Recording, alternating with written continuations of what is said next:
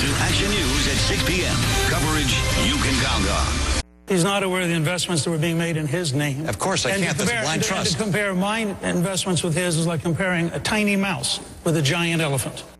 Yep, a lot of fun in that debate last night. Mitt Romney and Newt Gingrich are doing whatever they can to win the biggest primary state to date. It's, of course, Florida, and the primary there is Tuesday. And if you saw that debate, no question, Romney turned in one of his strongest performances of the season. Political analyst Bill Crane is joining us now. And Bill, what do you think both candidates have to do if they want to win Florida? Well, right now, the night before these debates were aired, or the last night's debate were aired, there were 3 polls conducted by Rasmussen, the Sunshine State News, and Quinnipiac, and all came back putting Governor Romney up 9, 9, and 8 before last night's debate. Right. So all Mitt Romney has to do basically now is hang on. There's early voting underway already in Florida. Newt Gingrich is the one who has to make up some ground, and he played Angry Newt last night, and Angry Newt generally does not do well, particularly with women. Hispanic voters are also a big part of the turnout, and in Florida uniquely, they are typically Puerto Rican or Cuban, not Mexican. So it's a different message, and that particular discussion they had about legal versus illegal immigration seemed to play very well last night for Governor Romney.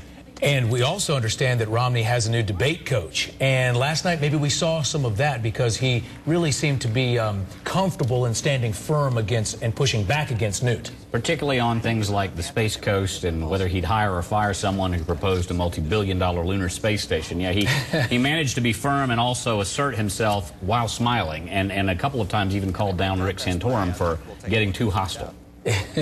And what about Rick Santorum? I mean, he did have a strong performance last night. He's not going to win Florida, but quickly, why does he still matter?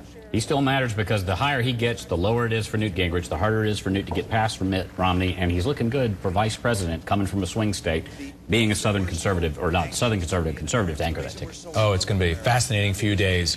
I'm curious, too, to know what you think when Newt Gingrich comes up with these ideas that seem like they are so... Lunacy? Yes.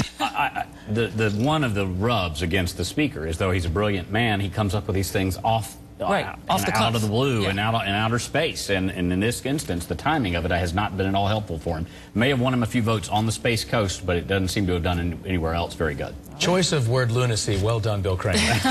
We'll be in Florida for the next several days, bringing you the latest from the trail. The vote's Tuesday, and look for our reports as we follow the candidates and some Georgians in Florida doing a lot of work.